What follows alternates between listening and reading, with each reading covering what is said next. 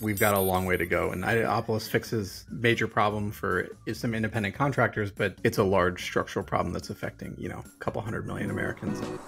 Welcome to Unemployable, the podcast for independent workers, freelancers, DAO contributors, and other self-employed folks who want to own their employment and become self-sovereign. We may work alone, but we can be unemployable together. This episode of Unemployable is brought to you by Opolis, providing health insurance, benefits, and payroll for the self-employed. Join the community at opolis.co. That's opolis.co.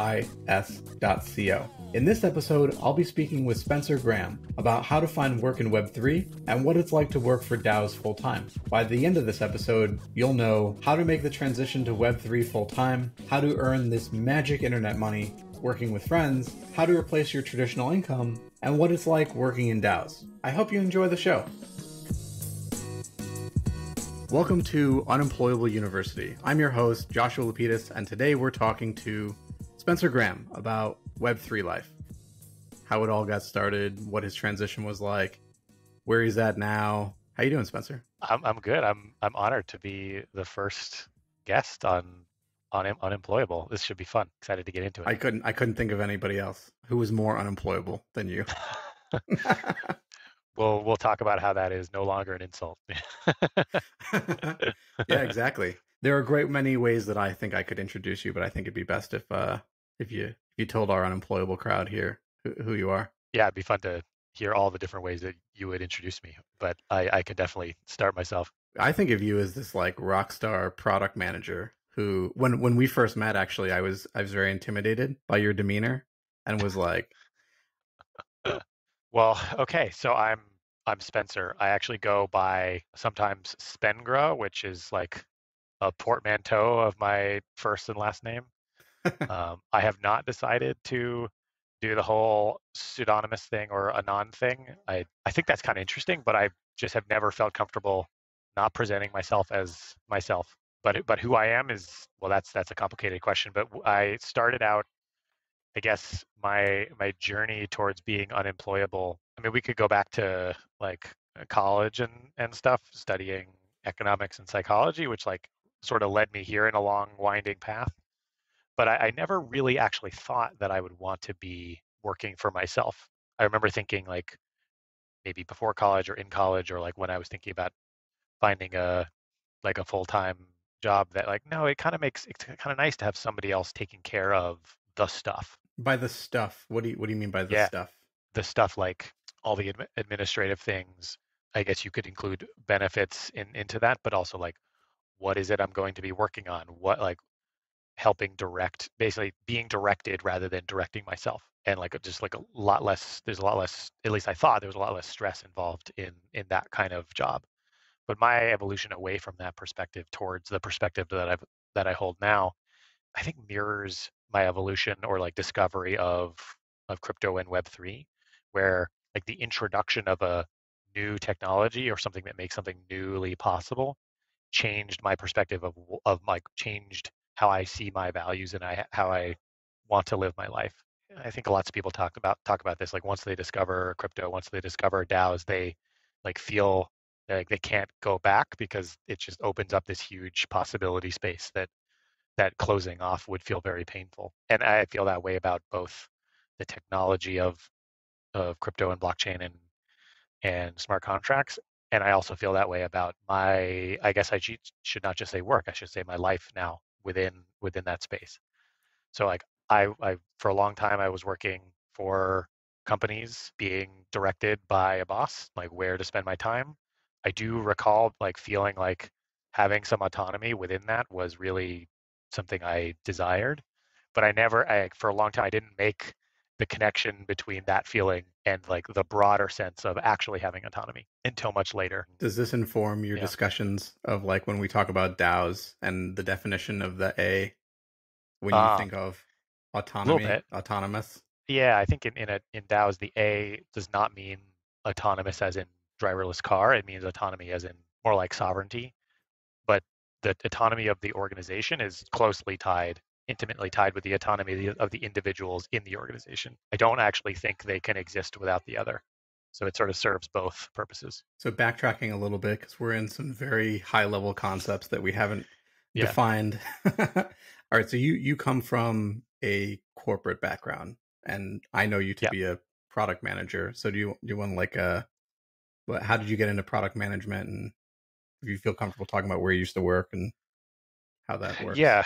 Yeah. I got into product management because I was feeling in my one of the like previous career or previous job that the sort of research slash consulting that I was doing was not rewarding enough. Like the work was interesting, but it sort of stopped when I like gave my recommendation to my clients, and then they would go off and do something interesting with that, or at least I thought they would, or hope they would. And I remember feeling like, man, I wish I could just do that. So I started searching around for jobs that involved that, and I ended up landing on product management, which was very exciting to me, given my long interest in technology, and I started getting into it that way. Ended up working at Optum, big giant healthcare corporation. Definitely not a shining example of individual autonomy. It was like very stodgy, extremely bureaucratic. I think they've gone through a number of evolutions since I left that had potentially had some positive impacts there, but I don't think there were a lot of the speed of innovation was very slow. It felt like a fundamental trade-off, like having the power to do a lot of really great important things because you have this large organization behind you or with you or at your disposal in some way, having that made it difficult to do things quickly. So one of the things I was excited about finding this other option was breaking that trade-off or solving that trade-off or that dilemma. But yeah, I was working as a product manager. One of the things that is required of a product manager is being able to speak lots of different languages, not English versus Italian or whatever, but using the language, the vernacular of different groups of people who are working on different things. Business people speak a different language than developers who speak a different language sometimes than designers who speak a different language than users, customers, etc. So it's like internal, like a translator. Yeah, like being able to kind of exist in different circles and translate and connect across those and understand different perspectives. That is something that I have kind of over my career, if you could call it that, I think developed some skill and some enjoyment in doing. That's not unique to Web 2. There are product managers in Web 3. So, what was your first experience working in? Like, what was the first DAO you showed up and was like, "Hi, I'm Spencer." That was Raid Guild.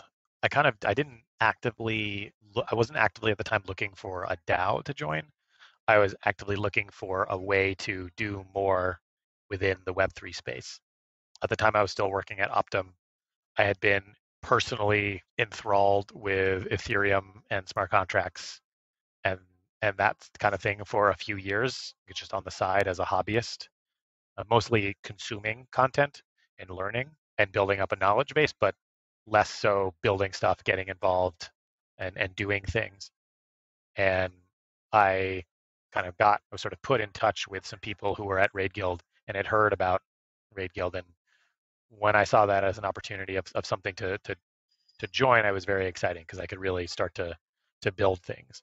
But what ended up happening is like beyond just building things, I learned about a whole new way of engaging with doing stuff, engaging with work, engaging with complete strangers on the internet, and that was a huge inflection point for me. So it's fair to say that you did not get married to the first DAO that you met. No, but I mean, I was in a pretty serious and steady relationship with Raid Guild for a while. I'm still a member. I spend less time there than at first, but I owe a lot of random things. What hat did you wear? Haha, good question. I wore the monk hat for the most part, which Monk? is monk and Okay. designer and a little bit of Solidity developer. Do all DAOs have these kind of unapproachable names for what Web 2 job, like, so there, every Web 2 job has a Web 3 counterpart, right? And For the most is it part, yeah. easy, was it easy for you to navigate that, and like you showed up and we're like, what is the product manager? And they're like, oh, well, you could be like an archer and like maybe a mage smith, and you're like, okay, what is this? Like, what was the process like for you? Honestly, it was pretty seamless. I kind of put together that combo myself. I asked a couple people if there's a product manager role, and they was like, no, not really, but maybe we should have one. But the names of monks and archers and paladins, and like it was just fun. I It was pretty easy to understand. You start working in Web3. What was your like aha moment where you realized I could do this? I can work in this space full time. We're doing this thing, we're calling it like a product DAO, and I didn't really understand what that meant at first, but I got a better understanding of what that was as I got involved, and I was like, oh man, okay, I have this background in product management. We're like going to be building a product as a DAO. We're going to be practicing this whole new way of creating something.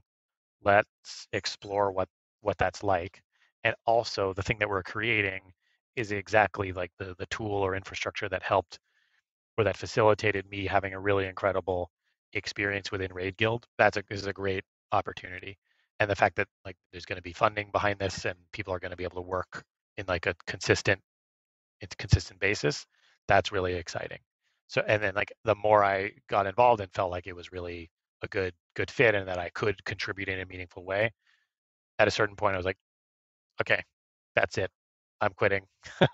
I'm quitting my job and I'm just gonna do this. It might be a little bit of a risk right now, but I feel confident enough in my ability, maybe via raid guild, to like add by joining additional raids with additional clients and bringing in some other income that way, or just by continuing to build on the skills that I have now, that I can find like cobble together a reasonable income, and then as it turned out, I could definitely do that and more. So that was really exciting.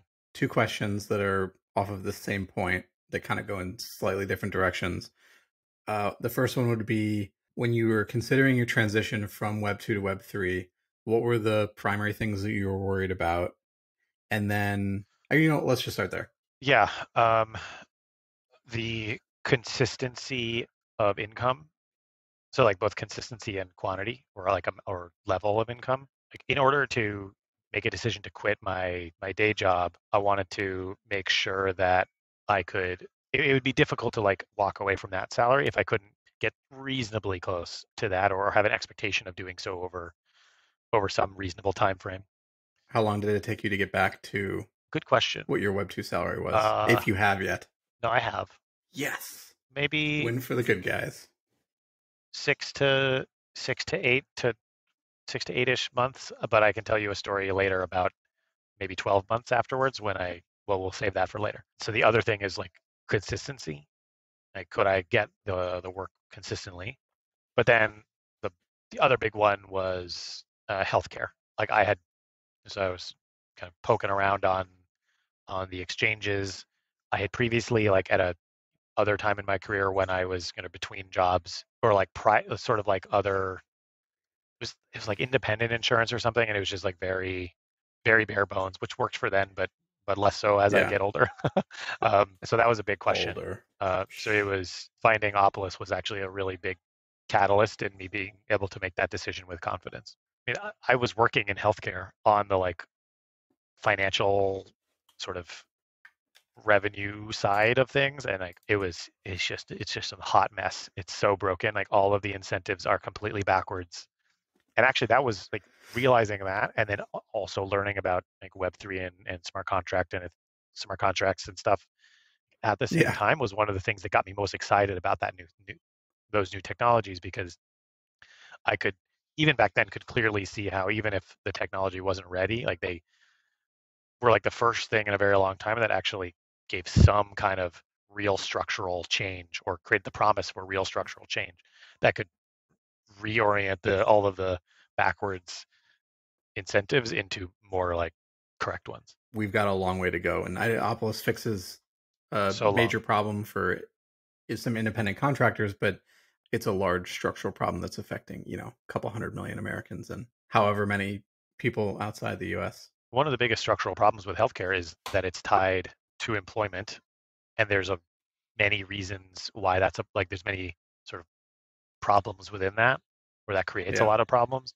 But one of them is just that, especially now that people are not really at the same job for 30 to 40 years like maybe they used to be 30 to 40 years ago, every time you change employers, likely your healthcare is changing, which means that Yeah. the insurance companies and then if you have to change doctors and providers as well, Like nobody has an actual real incentive to make you healthy over the long term. So Right. it just like that's one of the factors that contributes to like we have sick care where we pay for when Right. we're sick, not for preventing us from getting sick or getting hurt or being unhealthy, and not for staying healthy, which is what we should be doing. And if we manage to create a system where I have the same healthcare for 30 years and my insurance company, even if that's not the government, the insurance company knows that and expects that, then they have a direct incentive to put in investment and help me stay healthy so that their costs are lower over time. And that's a huge structural change if we can make it. When you started working full time, you said it took between 6 and 8 months to get back to par on salary. In those first months, what did the like pay volatility look like? Was there ever a time when you were like, shit, I'm not gonna be able to pay rent or carry a balance on a credit card or something? What was it like? One of the things that helped me to make the decision to get into Web3 and DAO work full time is like was and am in a lucky enough position where I like if I don't have a paycheck for a month or more, that's okay. I can live Do with you have that. some savings that you could bank on?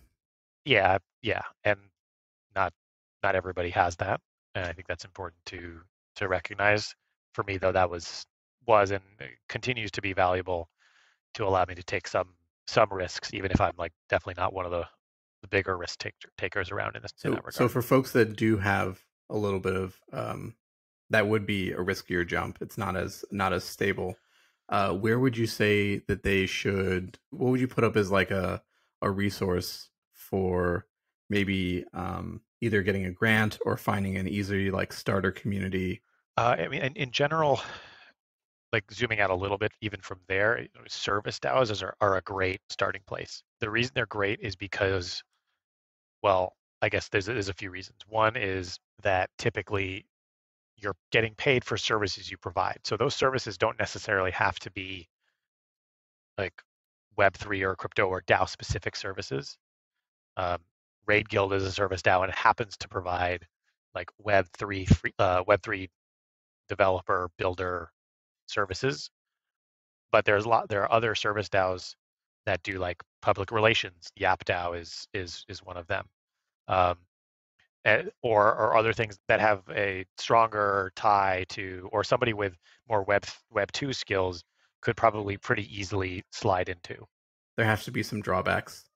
What would be, I don't know, a handful of things that you maybe you miss about the old world or just would like DAOs to improve?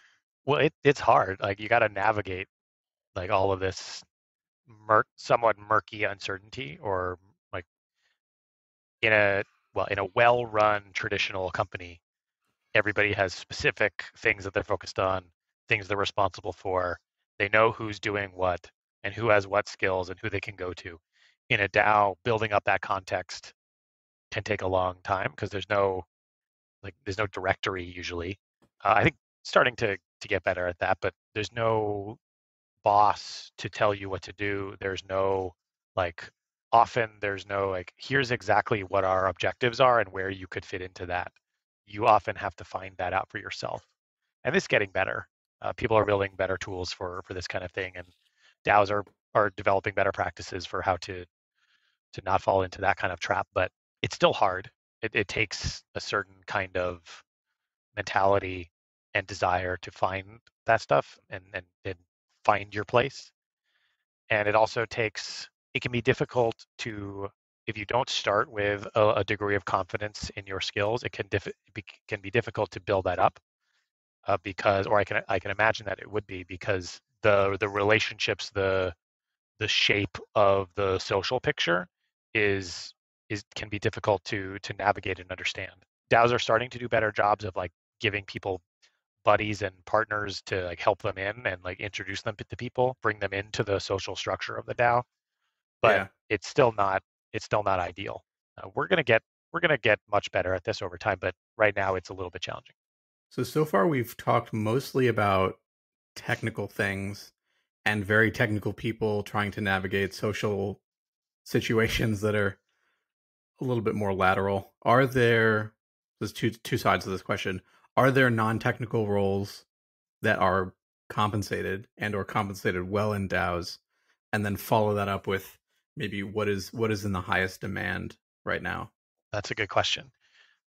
The answer to the first question is absolutely. There's a huge So emphasis there's hope for me. on there.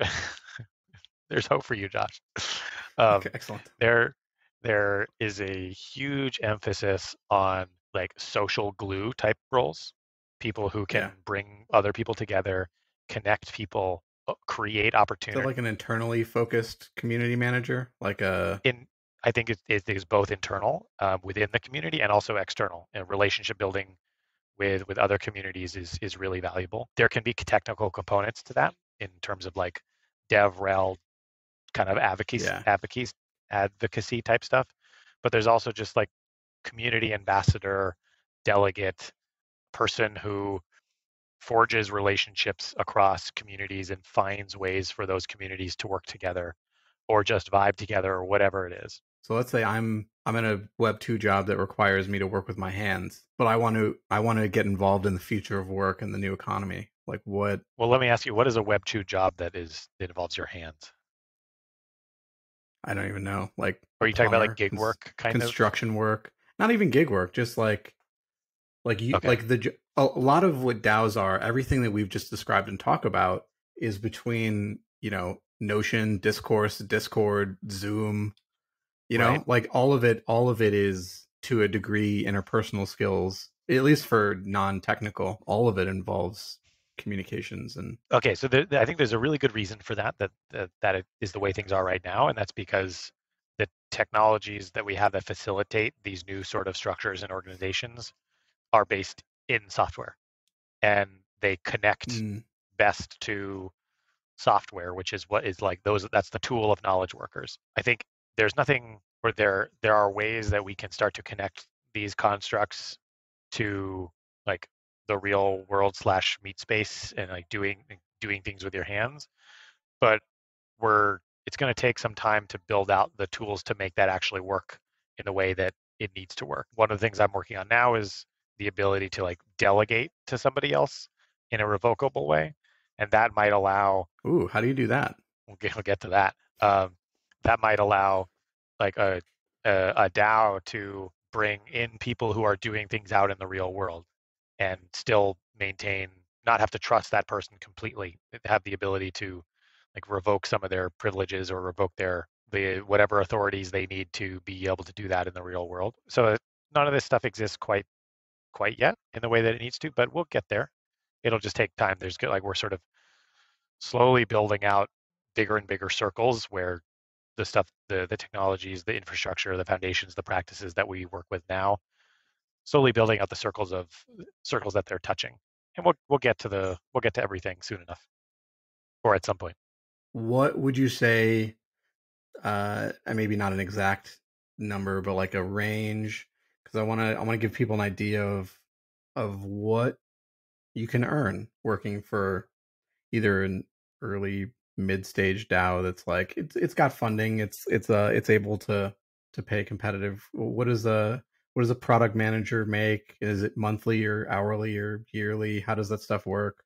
Well, all of that is in flux as DAOs like, figure out their models. And I think the recent bear market has introduced a lot of new ones and forced DAOs to reconsider a lot of their models. DAO House, for example, has gone from offering contributors the choice to have like more of a consistent monthly, effectively a salary every like for with a sort of couple 2 or so month commitment on both sides, has gone from that to like more project based work where you kind of have to say, here's what I'm going to do over the next month or two, and Yeah. here's what that here's what I need to be paid to do that. Like I think eventually we're going to get to it. Like one of the strengths of DAOs is that there's more flexibility there, and you don't have to like a DAO, unlike a company, doesn't have to like stick to one type or something. So I do think there's going to be a point at which DAOs can kind of handle a variety or create present a lot of options to contributors. But like a lot of that, there's not like standards yet for a lot of that stuff. Setting the last 3 months aside, what is a typical product manager at DAO House? And do you think of it as What do you make hourly, weekly, monthly? How do you think about it? I think about it more as monthly with a back of my mind conversion to annually. I think because Okay. still Because it changes my month to month.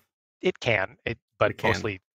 mostly when it changes month to month, it's because I have decided to change my own month to month. So like one month I might be deciding to devote like X% of my attention to a particular thing like DAO House. And then another month I might decide to drop that down a little bit because there's something else I'm working on that's important too. So my DAO House income would drop proportionally in that case. To answer your specific question more concretely, it it's still just like a regular company. It still depends on like how experienced and talented and valuable your skills are. So I think there's like probably ranges of like $60,000 a year in an annual kind of sense, up to like maybe 150 or more, depending on how certain incentives work. And who are you? It's a DAO. So who are you negotiating with? Who determines what level of Yeah. product manager you are? And do you self-report hours? How does that work? So all of that also very much in progress, still figuring out the mechanisms for that. But ultimately, my hope is that you are basically negotiating with the DAO as a whole, or the DAO as a whole, or the people that you work with most and that have the best understanding of the value that you are either capable of creating or are creating are the ones who determine your compensation. And my expectation is that it's going to look less like periodic negotiation and more like you kind of start at a certain point and then there's somewhat consistent and fluid signals that change your compensation and incentives over time based on how valuable you are, how much value you're creating, and also the budget of the DAO. So like multiple Has converging signals, kind of creating this fluid measurement of how valuable your output is or your work is. has DAO House struggled to attract and or maintain talent because of this fluctuation, or No, I don't think so. DAO House has done a pretty good job of like very organically attracting some really talented people. Where we, I think, could do better is more actively trying to attract people with specific types of skills that we don't have great coverage on. We don't really do a lot of active like recruiting at this point. So like we tend to like bring in people who sort of work with people that are already in DAO House, and so there's like we like get stronger at our strengths, but we have yet to figure out the exact process for strengthening where we are not very strong yet. Still figuring that one out. got it? How very diplomatic. Um, as we wrap this up, what's the best way for people to get in touch with you? Do you prefer Twitter DMs, Telegram, Discord? I mean, I'll probably back up my expression of Twitter as a great resource and say Twitter. I think that's a pretty good way. Oh, you want Twitter DMs or like public on the main? Tag Oh you. yeah, yeah. Maybe we'd like end up going to Telegram or something later, but Twitter's probably the best place to start. Just at you. Okay, at Spengra. Just add him. And Just at then me. where can we find out more about DAO House and Hats Protocol? Probably the best place to find out about Hats Protocol right now is also Twitter at Hats Protocol. We probably will have some more places to go find out more at some point, but that's the best place to start right now. Okay. And then DAO House, now DAO It on Twitter, DAOhouse.club on the old internet, and there's links there to our Discord server for if you have any questions or interested in either starting a DAO or helping out and contributing. Thank you so much for joining us, Spencer.